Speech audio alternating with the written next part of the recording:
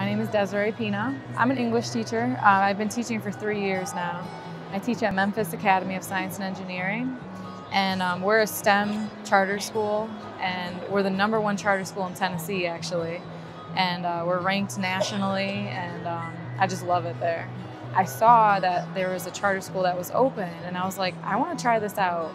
And something about it, I was like instantly just attracted to this school. There's a lot more support, and I felt like there's a lot more stability. Administration has been so supportive with everything.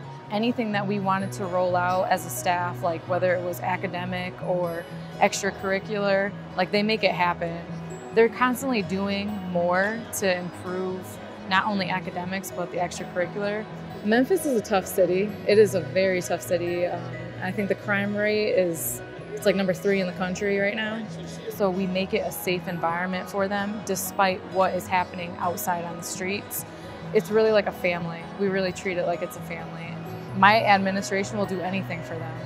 If kids are homeless, I mean, they find a way to help that.